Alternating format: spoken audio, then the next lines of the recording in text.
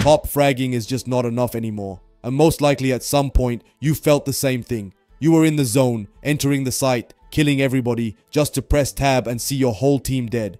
You ended up with almost 30 kills and your teammates with barely 10. What more can you do?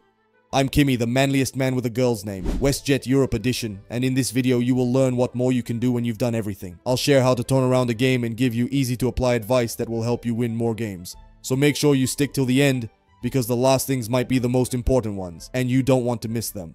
There's a book called How to Win Friends and Influence People that says to avoid arguments at all costs. At the end of an argument, everyone leaves thinking they won, but no one really does. It's pointless and consumes energy, especially in competitive games. If you're top fragging and someone keeps complaining to other teammates, to you, or about the enemy team, don't add more fuel to the fire. Just don't. If you're doing too much, trying to top frag, motivate the team, and lead them, relax a bit. Just focus on what you can do. People are weird, and when they're on tilt, they're angrier at themselves for not performing than at someone constantly trying to fix it. By trying to motivate the team, you might inadvertently make them angrier by putting yourself in a higher position than them. If you see that they react negatively to comms or advice, stop at once. Keep the end goal in mind. I prefer an idiot to feel good about himself winning an argument while I still get closer to my goal than winning a pointless argument and losing the game. Next, don't complain to your team about how bad they're doing.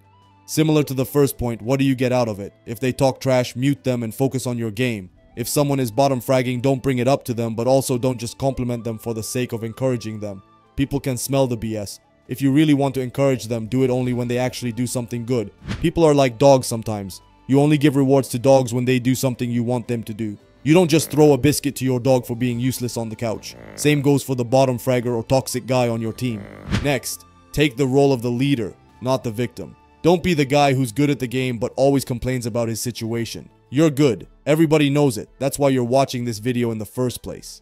But there's another thing in psychology called negative self-talk. The more you put yourself down, the more that situation manifests into reality. The more you focus on the negative parts of the game, the more they stand out. I had a friend who was legit the dumbest person I knew in real life but was a genius at the game. He carried our team every time we played, and at some point I asked him, "Bro, how can you play this good almost every game? Don't you get annoyed by us not playing that well or not hitting Radiant yet?" He took a moment and said, "Bro, I don't know what you're talking about. These people are so slow. Just go in there and shoot. If I die, I have time to watch some TikToks." He didn't overthink stuff. For him, this was just a stupid game where you kill as many people as you can every round before dying. And at the end of the day, that's all this game is. We just like to overcomplicate things, searching for the perfect routine setup, desk position, and stuff like that. If you constantly focus on negative stuff and overthink every single scenario, you don't even have time to think about the game. And don't complain or focus on the negative aspects. Don't compare yourself to other people. Who cares if someone at 13 is Radiant and you're 17 and a Diamond? Legit, who cares? That person could become a drug addict in the next few years and quit Valorant altogether. Your journey is different. Focus on what you can do every game. This happens to almost everyone who wants to be good at anything in life. Kobe Bryant had terrible teammates, but he still did 100% of what he could do and never complained. And if this issue happens too often, take a break. Legit, go outside, get some vitamin D, hit the gym, run in nature, things like that. This happens in all aspects of life: work, school, gaming. Eventually, everywhere you go, you will meet these negative people who aren't good at anything. With a strong mindset, you know how to tackle any issues and look at things with a bird's eye view.